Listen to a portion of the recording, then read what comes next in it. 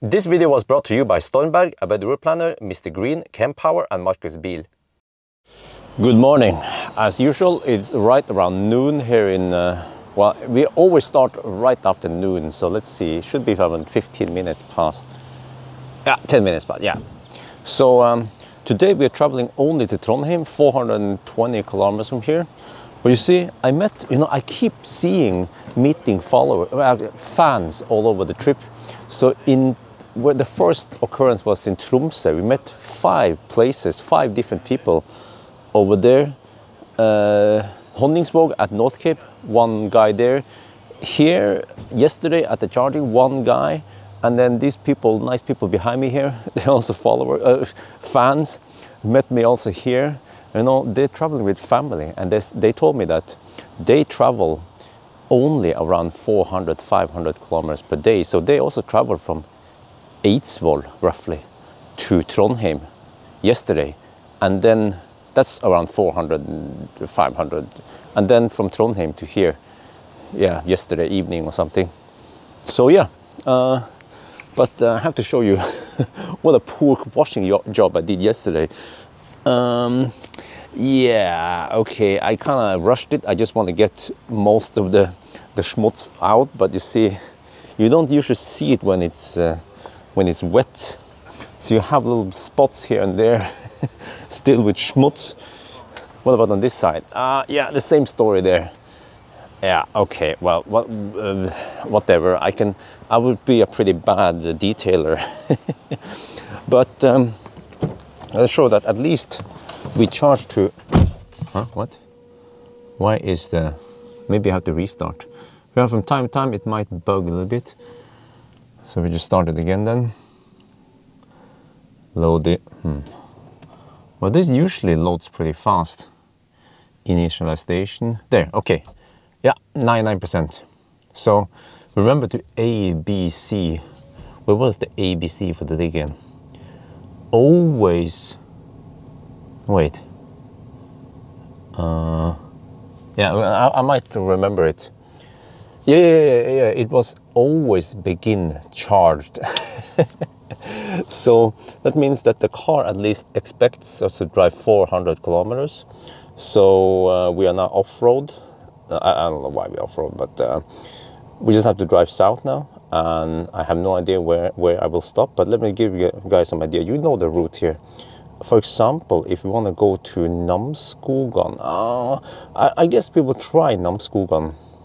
But Namsskogan is usually occupied, especially nowadays, I think. So, but here, you see how far, you have to zoom pretty far in until you see the charging station. Huh? There, you see how far in you have to zoom? That's ridiculous. Most other cars, like let's say the Audi system, you see the chargers way further out, you zoom, yeah. So that's only 200 kilometers to Namsskogan. So I might have to stop at Grong or somewhere, we'll see. But yeah, we'll see. I'll come back to the juicy stuff later today.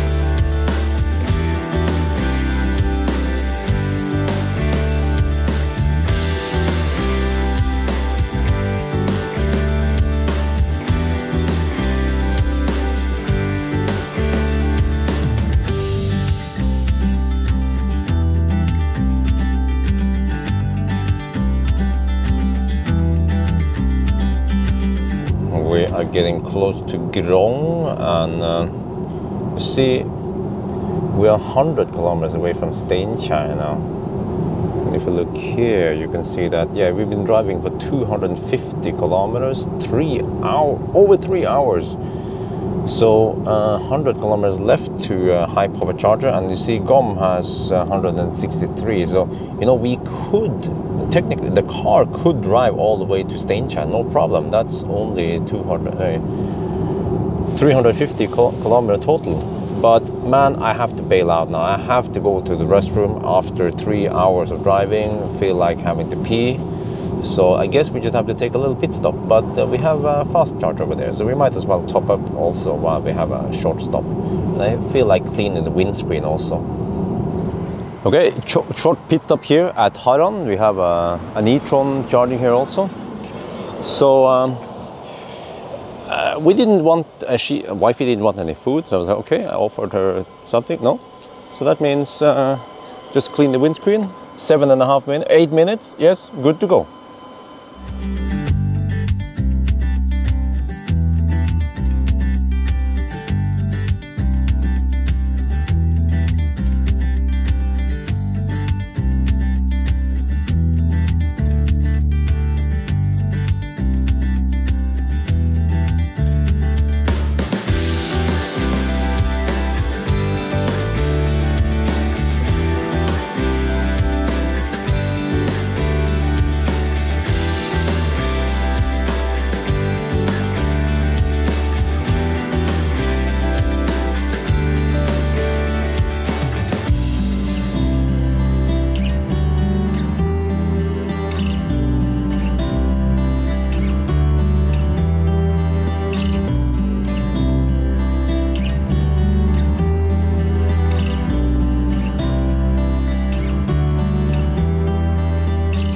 We are now in Steinkjer, and here we have brand spanking new charging location, high power charger. It smells shit over here. I thought that was only during spring, but anyway. So look, 150 kilowatt delta chargers from Mer, 2 of them. Oh, you know, until now the the high power charger was Stjørdal, yeah, earlier. I can show on the map, but finally we have a little bit more high power charger further north, a little bit further north. So I will show you now how the situation is for non-Teslas. Let me see. Yeah, by the way, we're getting 115 kilowatt. You see, I arrived with over 20%. Ideally, you want to arrive with 10%. So actually, if we didn't plug in at Harran, we might get 125 kilowatt now. But no, what the heck? Okay, there's. All right, I don't know what's up with this one. It did it yesterday or 2 days ago. Yeah, because of some. It claims to be closed road. It is not closed road. Actually, the navigation made kind of weird like this throughout the whole trip. You saw it earlier on the way up that it claimed that roads were closed, but it was in fact not closed. But what I wanted to illustrate is that over here in the south we have Ioniq, we have BKK, Fortum, whatever, lots of high power chargers. But then north of Trondheim, no, we don't really have any. Until now, over here, Stjørdal was the northmost point around here at least. So you know when I did those Arctic road trips, Arctic circle trips, I would always top up there. But now I can actually drive a little bit further and top up here. But we still have almost 800 kilometer stretch between Steinkjer and Narvik here, where we have another high power charger.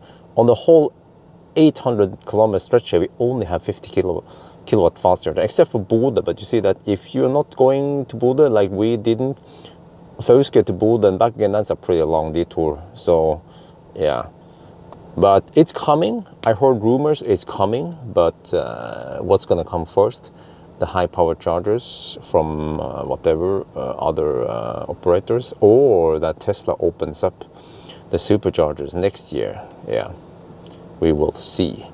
But okay, anyway, so I'm gonna stay here a little bit. We're gonna top up because I actually don't expect to get slow charging at the hotel tonight.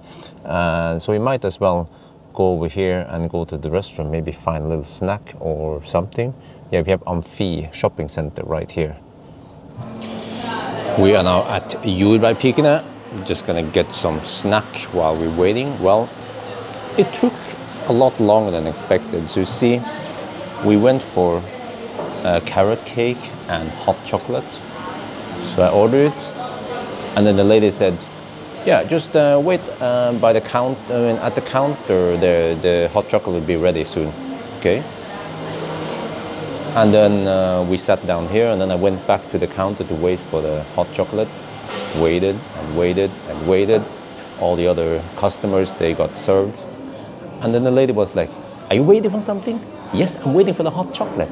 Oh, yes, that's right. And then she made the hot chocolate for me. No sorry, anything, no. So, no big deal. It's just that I didn't expect to spend that long over here. So we're already at 78%. Well. I guess we should try to dig in then. Oh, what the heck? There.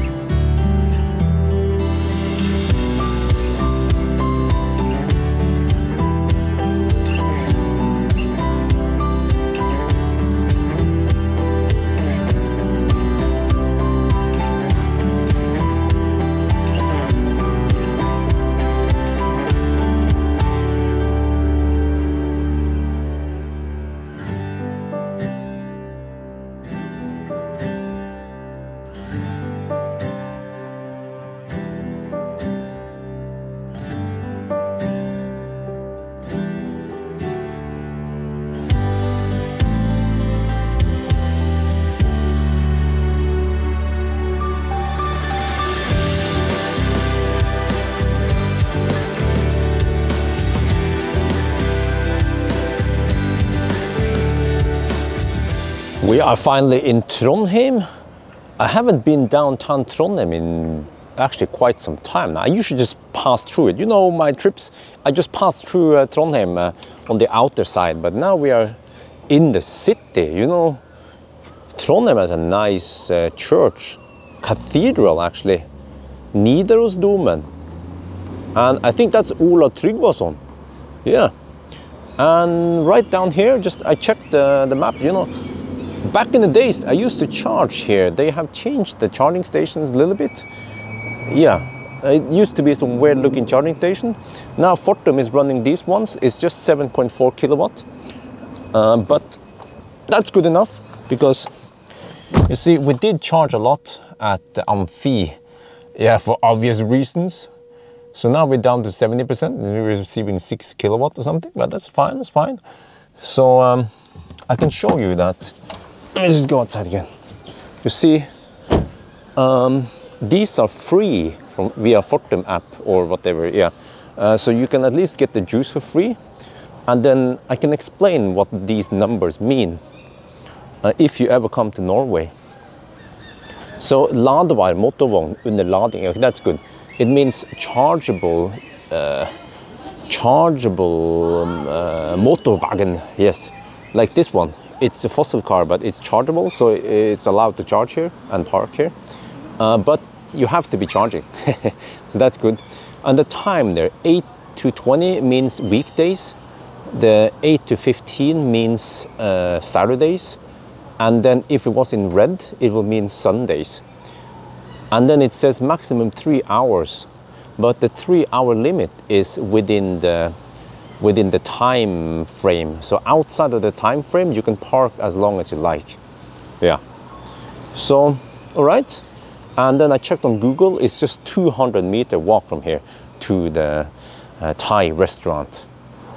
This is it, Bangkok Cafe. There's something in Thai there. Bangkok Cafe. Bangkok Cafe. Okay. This one is supposed to be one of the best Thai restaurants. We haven't had good Thai food yet on the trip. Huh? Men? Okay, let's go inside. The food is here. This is beef for wifey, and also for us shared.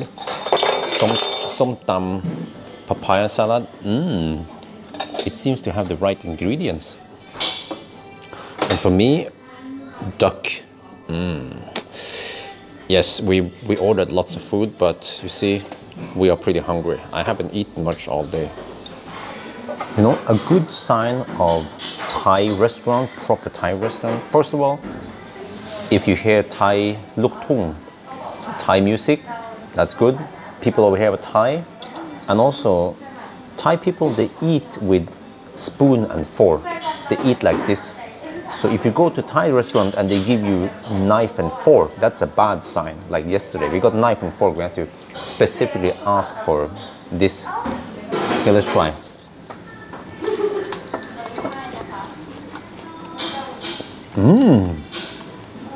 Quite tasty, but lots of sauce. But yeah, this is good. And then som tam. Let's try som tam.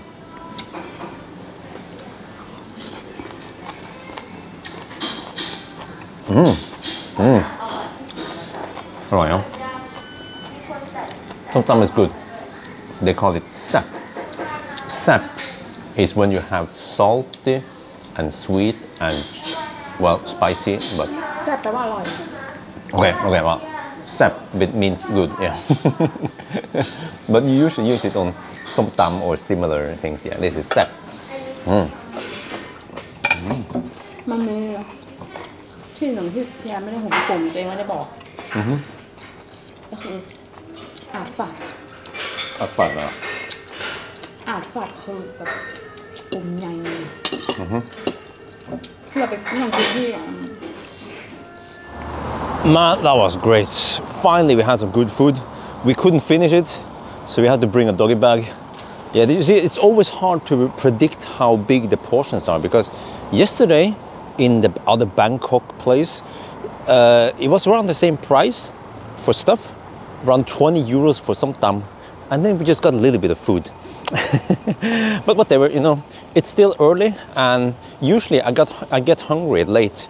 So I might eat that at night food around midnight. Yeah, we are going to bed late and we wake up late. I mean, we are on. The smoker just passed us. We are at least on. I mean, after all, we are on vacation. Yeah. Tonight we are staying at Scandic Lerkendal. Last time it was Clarion something, yeah, further north. So we try Scandic this time. This is also the first time I stay here, so let's see how good or bad it is. What I'm always concerned about is well, you see, I need to clean the car because I see this every time I exit the car. People see that, damn, this guy did a bad job cleaning the car. But my concern always is, where do I park the car outside the hotel, or do I have to dig around and find parking spots? What about charging? Well, there's some there's some 50 kilowatt right over there. At least, let me see if I can ninja it from here. Yeah, you can see it there. Okay, see here? I already checked it beforehand. That was plan B, just in case we need juice. So at least that's convenient. I'll probably just charge to 90% over there. And now we check in. You know, it would be nice if we can get top floor. Yeah, or maybe it doesn't matter. Whoa, you see the Scandic is over there. And I drove a couple of 100 meters. You can also see the fast chargers are right over there. Yeah, just to give you surroundings. So you just have to drive around here. And then, because the reception said that we have parking right in front of the hotel, which is expensive. You have to pay, I think it was 350, let's say 35 euros per day. And then slightly less expensive places a little bit on the side of it, but all of them were taken. And then the receptionist said that, but you can go to Antianu over here, and they have guest parking. So you see, it says Antianu. It means, ANSA means employees or student or guests, and I'm a guest, for Ladbar Motorvogn, charge. And I was like, okay, well, and then I saw we have some Schneider over here. Lots of them, 28 stalls. I mean, 28 charging points total. And I was like, what? So you just plug and play, no RFID needed. And at least I'm getting 11 kilowatt here. So I don't know how fast these are, if they are even 22, but 11 is plenty. You see, we're gonna finish charging in, well, can we find out how long it's gonna take? So, I mean, if I knew about this, wait. Vehicle, load, the OS. Yeah, you see, it's going to finish charging in 1 hour and 20 minutes. No problem, but if I knew about this, I wouldn't have wasted time charging other places. But this site here was not on PlugShare. There was another site with some Schuko further down the road there. And so you know what you should do if you find something like this?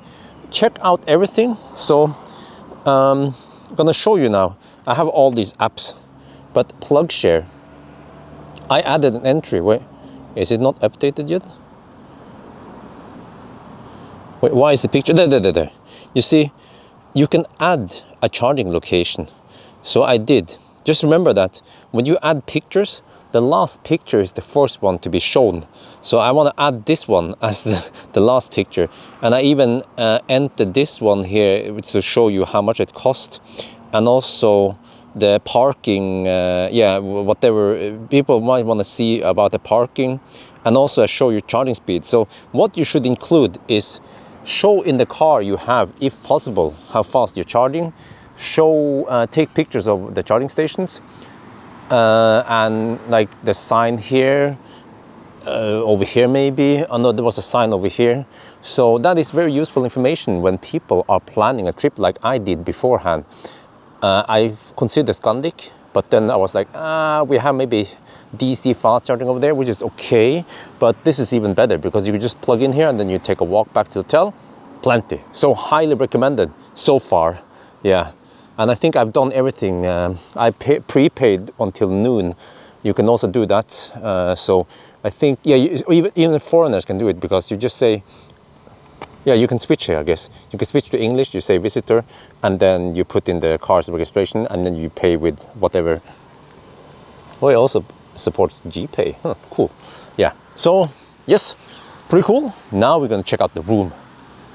Mandatory room inspection. I guess we can start with the bathroom. Well, Scandic style. Okay, we keep getting these rooms for some reason. I think this is also a superior room. So we have fairly spacious room. Yeah. Wifey already took the best spot, as always. We have also extra bed here. You see, like this one. Yeah. In case we fight and I have to sleep on this bed. Oh, shit, it can chop my fingers. And this time we got 15th floor. Ooh, look at this view. So that's wait, here. That's Lerkendal Stadion. You know, I mean, I don't watch football, fussball, but we have Rosenborg Football Club. I think it's quite known. They are pretty good. Yeah, so, but yeah, that's not for me. I don't watch sports. And you can see, I can almost see they have the charging spots down there. Yeah, but I don't have any sentry mode or anything. So, you know, once I walked back, I saw that we had available spots here. But whatever. Yeah. But yeah, so that's it then. As usual, you know, I'm getting a little bit fed up with this traveling, drive and then eat and then sleep at the hotel, scavenge for juice in the evening. Man, I can't wait to go back and relax and do some 1,000 kilometer challenge again. But yes, that's gonna be it for this episode. Thank you guys for watching and talk to you later.